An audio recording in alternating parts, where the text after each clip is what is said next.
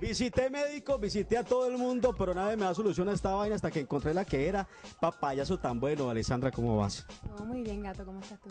Bien, Beli, tengo un problema de eyaculación precoz tenaz y yo necesito que vos me digas qué hago con esa vaina. Flaco, tienes tan gran suerte que ese es el problema más fácil de solucionar de todos los problemas sexuales de los hombres.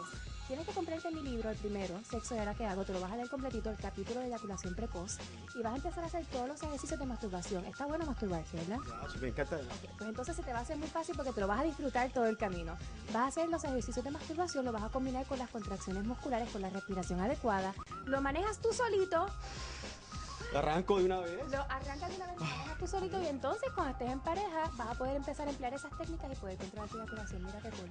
Alessandra, ¿por qué todo hombre que anda con muchas mujeres es un buen perro y por qué el femenino de eso es delicado en toda Latinoamérica?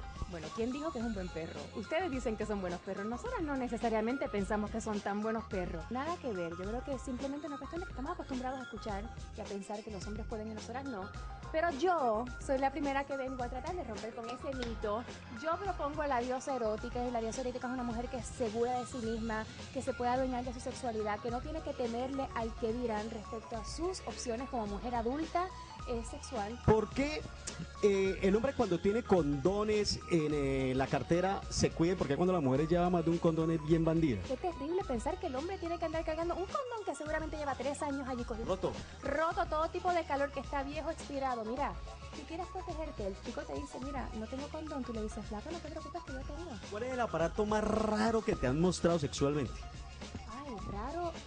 No es raro, en verdad es como que bien bueno. Es uno que se utiliza mucho para sexo sadomasoquista, que son como unas espuelitas y viene así como que la ruedita con un palito largo y lo vas pasando, te hinca la piel y lo que hace es que te da una feeling así de que te hinca pero suavecito pero rico y se te paran todos los pelitos del cuerpo y lo que sucede no es que sea raro, es que no se ve típicamente, no lo encuentras en cualquier sex shop, es como especializado. ¿A vos no te da pereza estar hablando a toda hora de sexo y llegar, por ejemplo, y subirte a ir a un small, cualquier baño y que te pregunten algo de sexo? Pues a veces sí, a veces de repente es como que no estoy trabajando, hombre. Ah, tampoco. La estricticera de la vida, pues a toda hora en plan. Depende cómo se dé y depende cómo la persona hace el acercamiento, pero generalmente no me molesta. Yo hago lo que sea, pero a mí que no vayan a tocar mi trasero.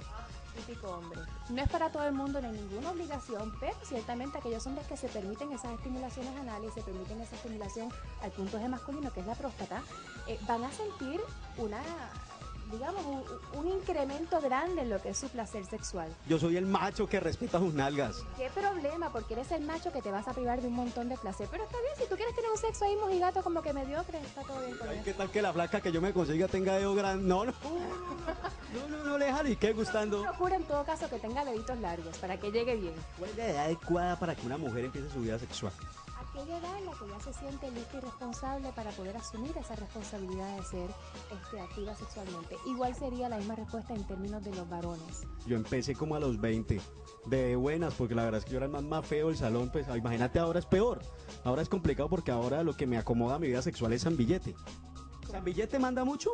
El billete manda para muchas personas. Desafortunadamente hoy día manda mucho porque estamos en crisis económica a nivel mundial y muchas mujeres andan buscando estabilidad económica. A mí me gusta el billete, pero yo me encargo de ganármelo yo. No me hace falta ningún ¿Cómo tiene que ser? billete, claro. Pues si yo me lo gano, ¿para qué me hace falta? Entonces puedo elegir al hombre. ¿Por qué es tan difícil para un bajito acostarse con una grandota?